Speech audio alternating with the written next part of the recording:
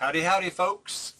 This video is going to be for all you folks who've been asking, how do I pull a still image from a video?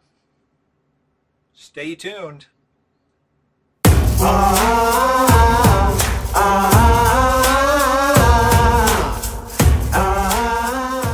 This is our Merlin, and what we want to do is pull a still image from an 8K video.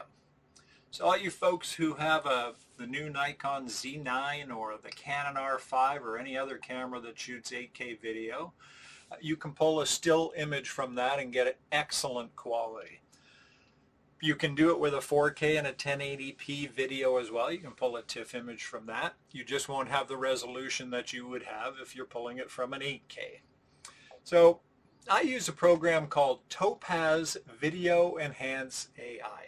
Most photographers will be familiar with the Topaz suite of products. You've got Topaz Sharpen and Topaz Denoise and Topaz Gigapixel for enlarging. But Topaz Video Enhance, most people know it as an upscaling program. So you can take a 1080p and turn it into a 4K and so on. And even slow down motion in a video that wasn't shot at 120.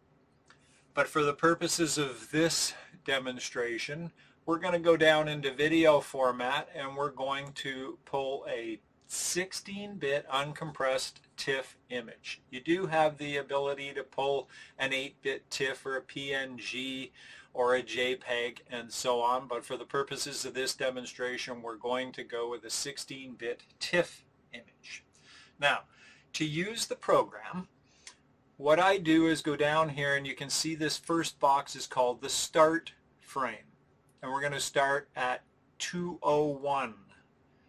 The end frame is 207. You can set that to whatever you want, and I'm going to show you how to scroll through the frames. But currently on the playhead position, we're at frame 201. Now, if I move forward from 201 to 202, you can see he's starting to turn his head.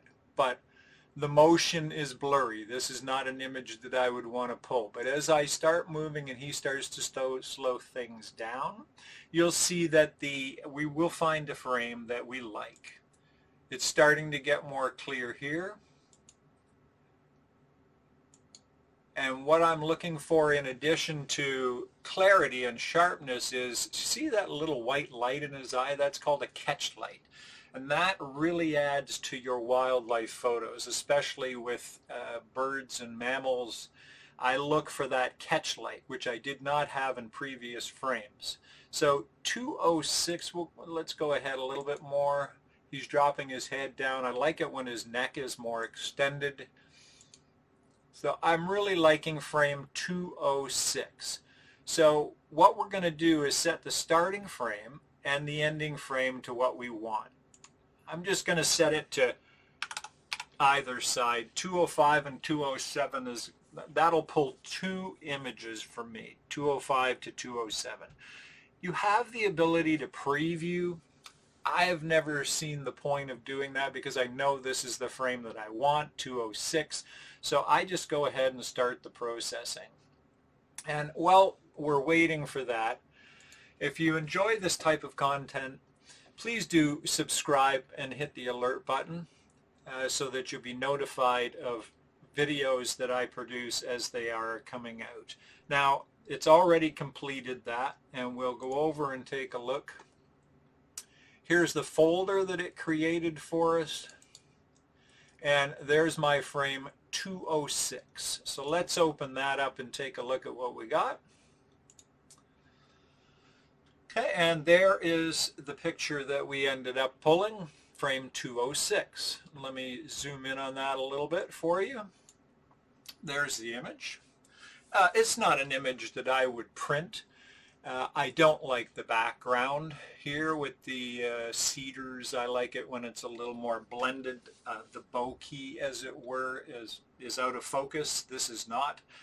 This is just for the purposes of this demonstration, which I received my Nikon Z9 and people were asking me, how's the 8K video?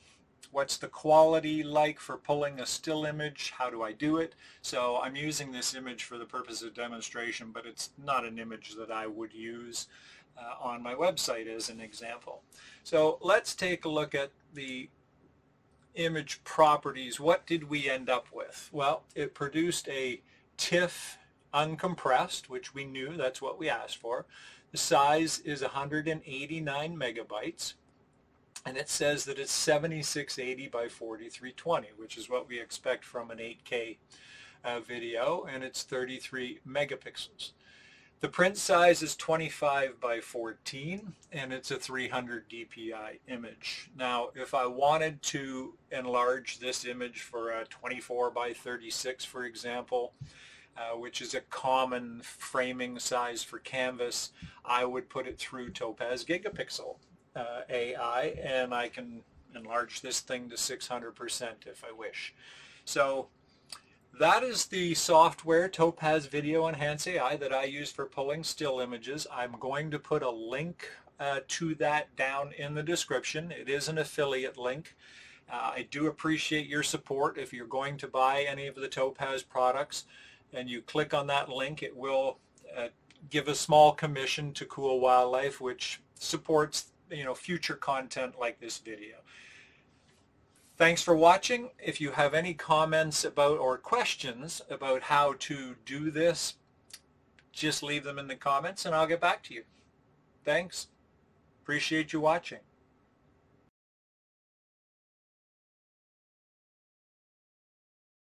Sharing this content with you is so much fun for me. If you want to help support the channel, give us a like, subscribe to the channel, bang on the alert button, share it out, or give us a comment. It all helps and it's much appreciated.